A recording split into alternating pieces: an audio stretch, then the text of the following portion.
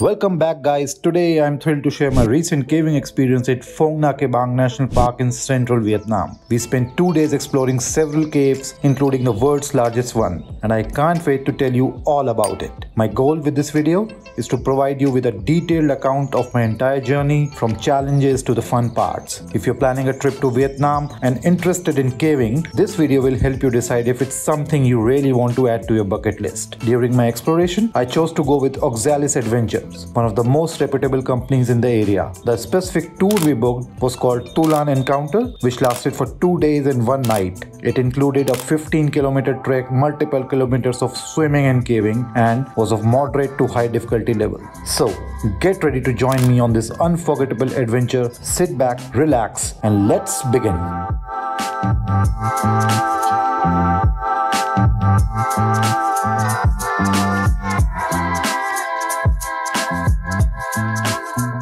Before we dive into the heart of action, first thing first, how to reach there. After landing in Da Nang, we took a scenic train journey to Dong Hoi, which took us about 5 hours. Trust me, the views are worth it, and I've included a link to the video of the train journey in the description below.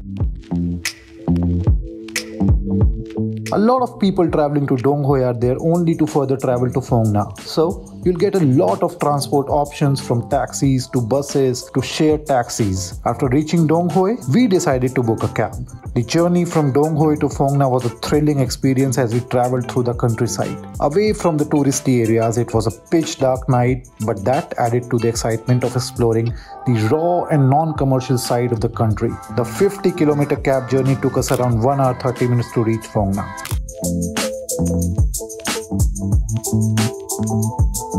Phong Nha is a very small village, but there are several hotels and lodges to choose from, including the Oxalis home, which unfortunately was booked on that day. We booked a room at a nearby hotel called Highway 20. They provided us with free bikes to explore the village. We took advantage of this and rode to Oxalis home for dinner. We had a chance to meet the staff there and cleared all our doubts about the trek schedule for the next morning. After the delicious meal, we rode back to our hotel for some rest.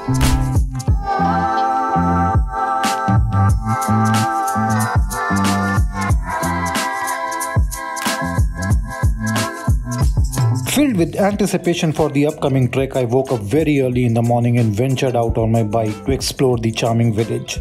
The peaceful community boasted a local school, bustling shops, and farmers going to their fields. Between the melodic chirping of birds and tranquil flow of the nearby river, it was a very beautiful morning that signaled the start of our adventure-filled day.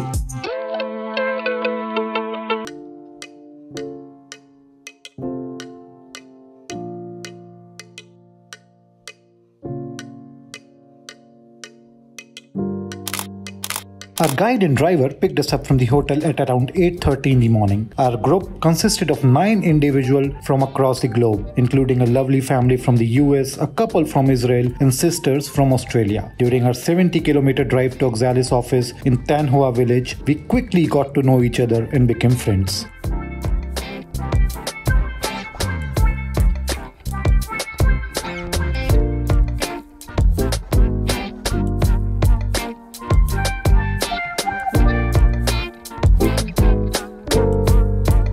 Upon arriving at the office, our guide gave us a short briefing about the trekking itinerary and safety regulations. We then packed our bags, signed the release form, and received all the necessary safety equipment required for the trek. We didn't have to worry about carrying all our luggage. The porters took care of that, carrying our bags along with all the foods and necessary groceries directly to the campsite. It was a great relief to have one less thing to worry about, and it allowed us to fully focus on the trek.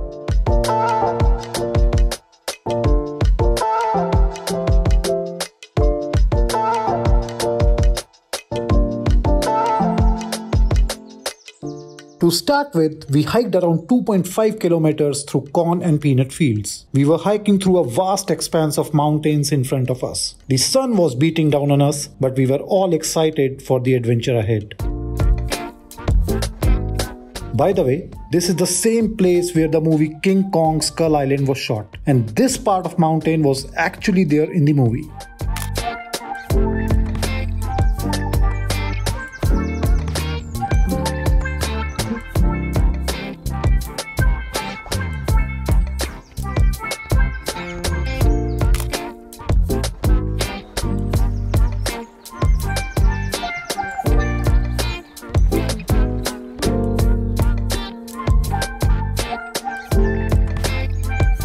After walking for around 30 minutes, we finally reached the bank of River Raunan.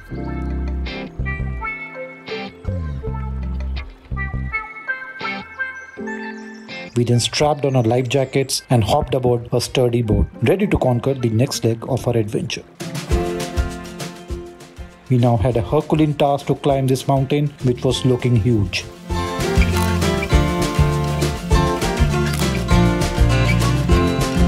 We started climbing up the hill, which was rocky at places. It took us around another 1 hour to reach at the top.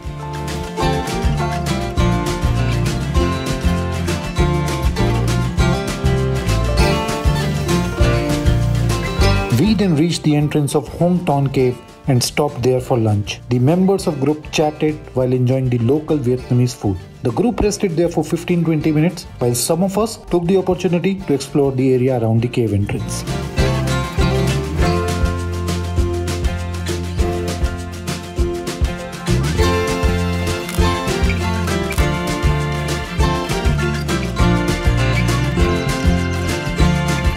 The terrain ahead became more demanding with steep inclines that required a great level of physical exertion. The path through the rolling hills with rocky outcrops and thick vegetation made it a very challenging but a rewarding trek.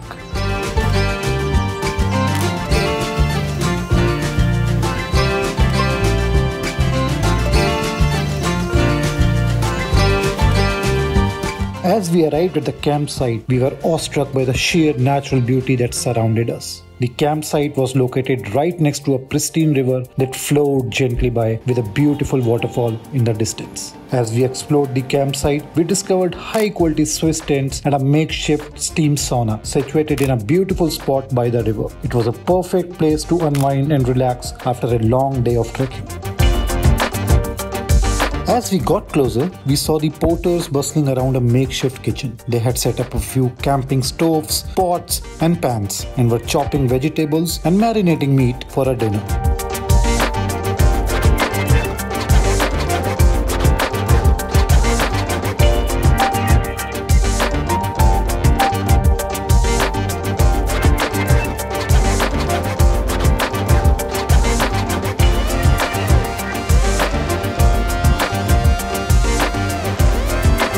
In the evening, we donned our life jackets and helmets and hopped on our rafts to make our way towards the Tulan Cave situated adjacent to our campsite.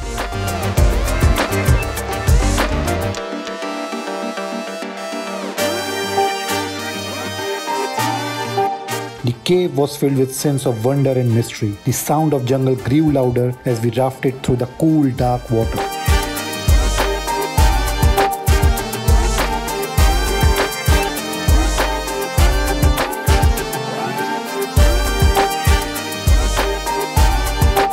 We were immediately struck by the beauty of the place. The wall of the cave was adorned with stunning limestone formations, and mist from the waterfall created a dreamy atmosphere. It was like we have been transported to a completely different world.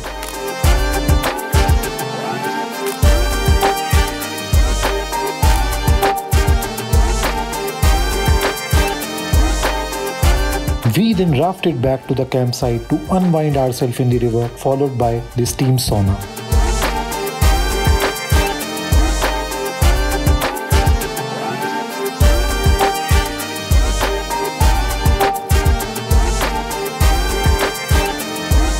The group gathered for a satisfying dinner, sharing stories and laughed together as they enjoyed a well-deserved meal.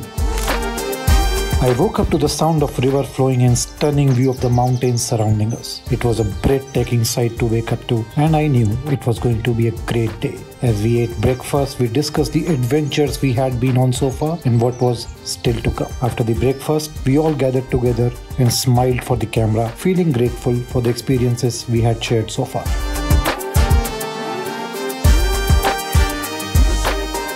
Today was supposed to be the swimming day, and we were all ready and raring to go for it. It was a highly anticipated activity and we had all been looking forward to it. As we waded through the water, we could feel the excitement building.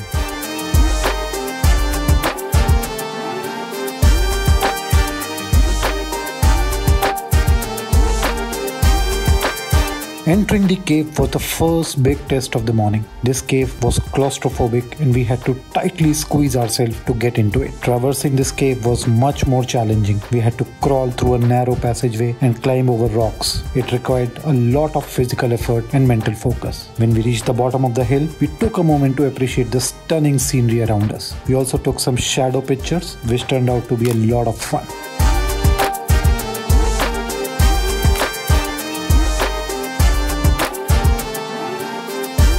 Our adventure was far from over. We now had to swim through Hang Tulan and Hang Kim caves to reach Tomo Valley. The swimming was for several kilometers inside a dark cave. It was a real test of our stamina and endurance. Swimming in deep water for an extended period can be tiring as it requires constant effort to stay afloat and move forward. We now had to climb a 15-meter steep ladder using the ropes. The ladder was very steep and slippery. It was a daunting sight, but we knew we had to push through. When we finally emerged from the cave, we couldn't contain our excitement and jumped in joy, hugging each other and feeling a sense of accomplishment. The scenes were truly magical. It was something we had never seen before, as if we were on Mars or some outwardly planet. We started the long journey back to the base camp. The fatigue was setting in and we knew we had a tough few hours ahead of us. We pushed ourselves to keep going even though our bodies were tired and our spirits were flagging.